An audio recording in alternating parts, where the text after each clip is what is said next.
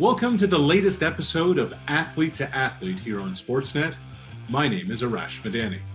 We're gathering some of our country's top high-performance stars in conjunction with the Canadian Olympic Committee.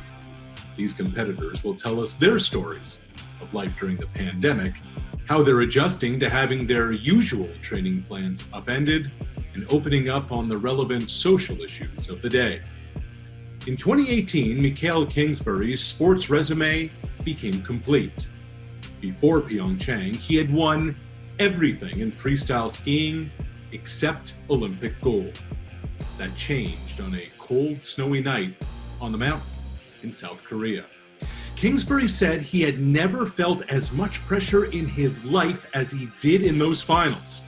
But when he delivered and stood atop the podium, Kingsbury cemented himself as the most accomplished, the most dominant mogul skier of all time.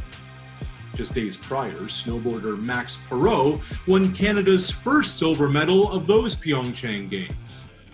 Mission accomplished, Parrot told me afterwards. From that February high to the December diagnosis of Hodgkin's lymphoma, chemotherapy, and a health battle that Parrot has thankfully persevered through. In our latest episode, the two friends discuss it all right here on Athlete2Athlete. So Max, man, you inspired me so much and inspired so much people. You battled cancer, you won, and you came back on top. And it's like a movie. 2 months removed from his final round of chemotherapy, and Max Parrot has looked incredible.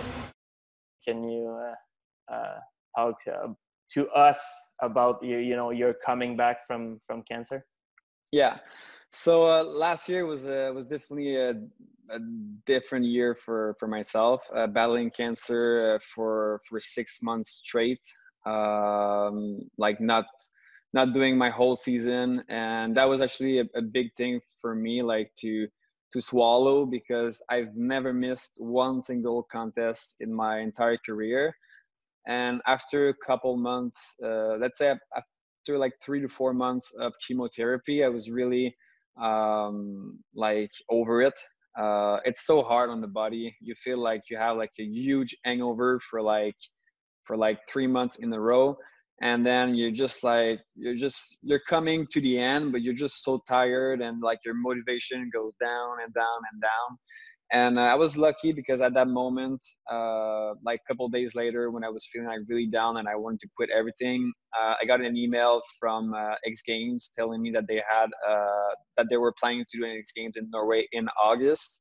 And then I just made the calcul in my head, and it was 2 months after my last chemotherapy. So I was like, okay, this could actually be possible for me to like come back quickly and start doing contests again in August. Because, like when I was younger and I was saying, like so many people that I wanted to be a pro snowboarder one day, everyone was like, yeah, like not really believing in me. And then like over the years, like I accomplished like so many big challenges. And then in the end, when I announced that my family that I wanted to go to X Games, and my goal was actually like to win as well, my family was just like, okay, we believe you, Yeah. And so in the end I was able to go out there, get like my energy and my muscles and my cardio back into my 2 months of training, and I was able to win, which I was really, really happy. Of course, plan worked out. Yeah. Because with the cancer and everything, it's in those moments that you realize how life is like precious and important. And you're like, I'm 26 years old, but I still want to live another 70 years old. Like I still have so much in front of me. Like I have to take care of myself, and I just learned that through all of this thing. You're ranked first for I don't know how many years, like 9 years. Yeah. That's crazy. And like I'm just curious to know, like, how do you deal for yourself with the pressure of like being the best, Because like I mean, like of course, Yeah. like you want to win more contests, but Yeah. like at the contest, like among all the other athletes, how do you feel like with the pressure? You know, like everyone has the highs on you. You know, like Yeah, everyone wants to beat you. Like, yeah, how do you feel with that? yeah. I mean, it's the position that everyone wants to be in. You know, I have the big target on my back for a long time, and I deal well with that position because now I've been used, you know, so much. But I mean, I hate to lose, and I love to win, and yeah, I just try to, you know, push it as far as I can, and I try to not, you know, I'm the kind of guy, I try to not look back, you know.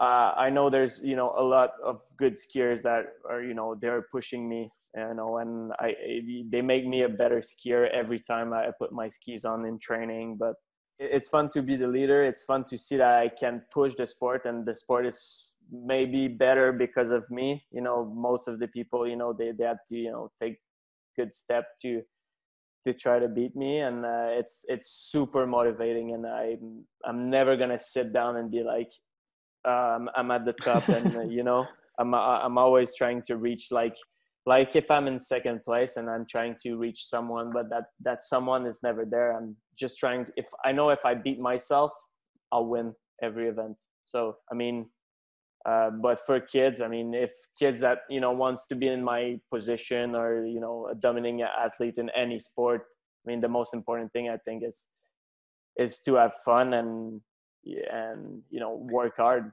Yeah. Work harder than everyone else. I mean, Yeah, I mean, you have to have fun, otherwise it yeah. wouldn't be a passion. Like you have to be so passionate, and this definitely is the key to success in anything in the world. Like you have to be passionate about what you're doing. That's for sure. What have you been doing lately to keep busy, and you know, during this quarantine time? It was definitely a weird time. I mean, for all of us, and I bet for yourself as well. You know, it was the end of the season, but I still had much plans. I was supposed to go to Austria, to Italy, to snowboard in April, and one day to another, everything canceled. I started working on many new projects that I had in my head for such a long time, but never really had time for that. So I started looking at real estate, and I'm just opening a new restaurant in the next week.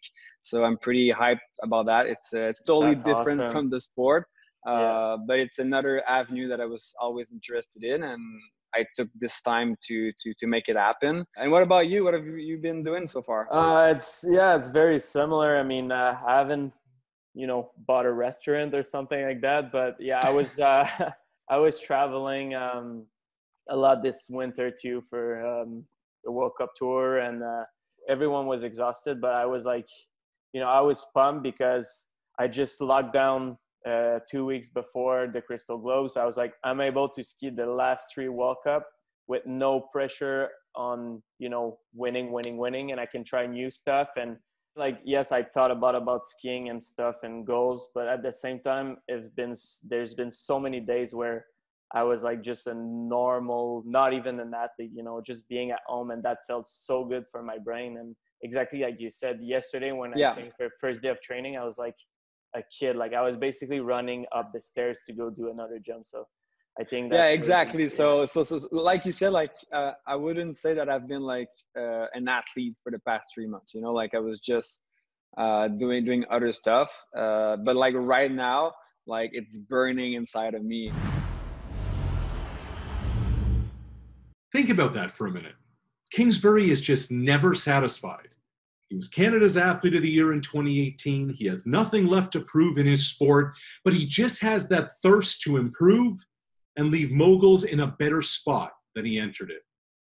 Oh, and the next time you're in Saint-Jean-sur-Richelieu, Quebec, be sure to check out Parrot's restaurant, Le Numero 7. Like Kingsbury, who is paving the way for the next generation of Canadian freestyle skiers, Donovan Bailey did the same for sprinters in our country.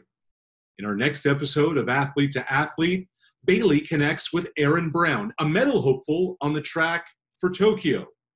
They'll touch on pressures, adversity, and handling the racial issues that Donovan spoke out about prior to his triumphs in Atlanta.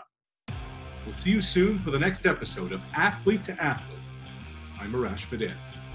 Thank you for watching.